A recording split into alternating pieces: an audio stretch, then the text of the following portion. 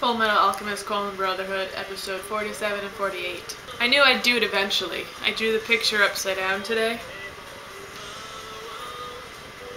So sad! How's that? I feel like he's looking at me. Okay, so in the last episode, Al got totally kidnapped. Scary! Episode 47, Messenger of Darkness. Ed finds his dad! Yay! Oh, he punched him. That was funny. Hohenheim's like, okay, alright, come on guys, I'm gonna go tell you everything. Now. Ed's having a lot more difficult time accepting this truth than Al. There's a solar eclipse tomorrow, and Father is going to be using that somehow. Ed's about to report Mom's last words. Sorry, I couldn't keep my promise. I'm going to have to leave you first. Hohenheim's like, wah! And he's crying. So sad. Ed's a little taken aback by that sight, and he sort of leaves without saying anything else. So he just said that he'll meet her someday. Ed makes himself a new red coat to wear. It's been a while since he's had that on. Oh, and he braids his hair up again, too. Ed asks them, well, why are you fighting with me? The two Chimera guys and Greedling. The Chimera guys are like, well, we got nothing better to do. Ling's like, I'm not telling. And Al is emerging from the shadows, but he's probably evil. So Ling pops out of the, his consciousness pops up, and he's like, no, Ed, don't go, Ed, he's evil, don't do it. And there, Al is evil, or possessed or something.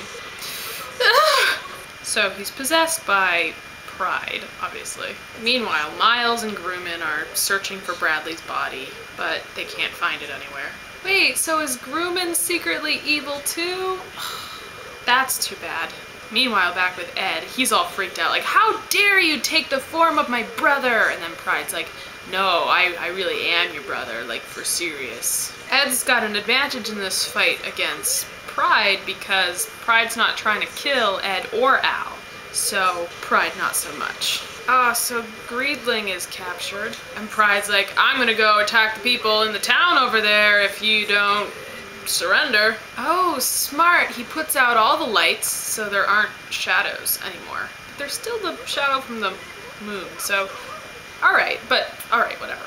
Going with it. Pride's real body is somewhere in the forest because Al's always standing close to a big shadow. Pride isn't actually inside of Al. He's just controlling him from the shadows. The Chimera guys go into the forest and start attacking Lil Bradley because he's just standing there like, what do I do without any shadows? Ed has also gone into the forest. Oh no, Gluttony's here too! Do not want. They set the other Chimera guy to attack Gluttony because no one can see. You just gotta follow your nose and your instincts, but he accidentally hit Ed. Ouch! Ling is talking to Greed and he's like, hey, I know how to sense the aura of the homunculus, so let's switch places. So they switch. Oh no, he opened up his eye stomach again. Something just came out of nowhere and killed Gluttony.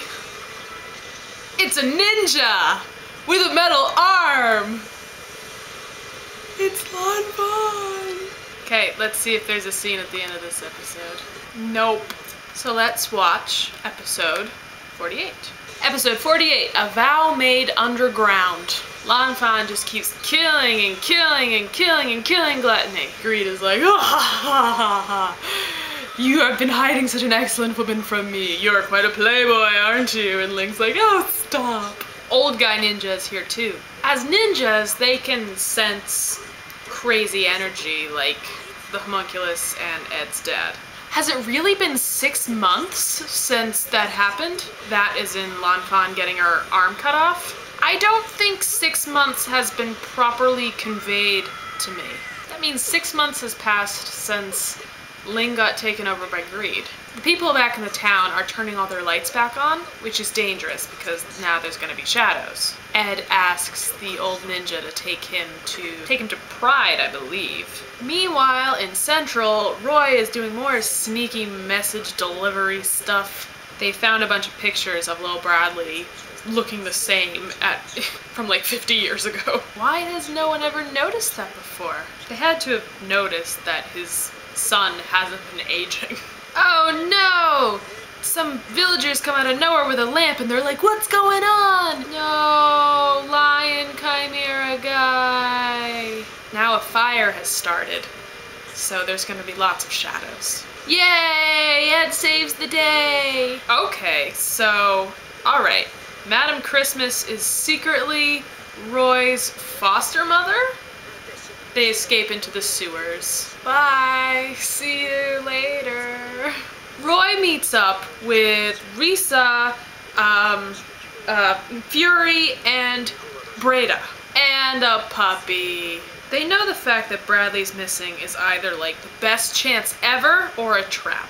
Either way, they still have to act. Only order I have for you guys is not to die, because I need you to help rebuild this nation after I become the Fuhrer. Meanwhile, Ed is still fighting little Bradley. Oh no, Al's being controlled again. No, I don't like to see the pride eyes in his eyes. But it was all a trick of some kind.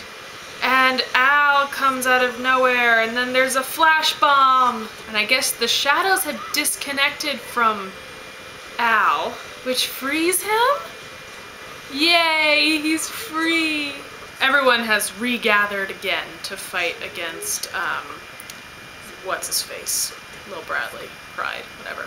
Seems to me that Pride has turned on Gluttony, and he's gonna gobble him up.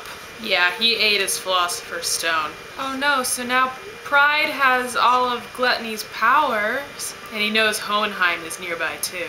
Ah, the end! And there is a scene at the end of this episode. Father is chatting with his, like, evil henchman, and Armstrong. She's not evil, I know it. So you guys all know Roy better than me. What do you think he's gonna be doing right now? And Olivier Armstrong suggests, I bet he's going to take Mrs. Bradley hostage. I think these two talked before it, because you never know what's going on with Roy. He just, ever since he pretended to kill Maria Ross, I don't take anything he does or says at face value. Turns out that is what he's doing. He is taking Mrs. Bradley hostage. It's all part of a bigger plan though.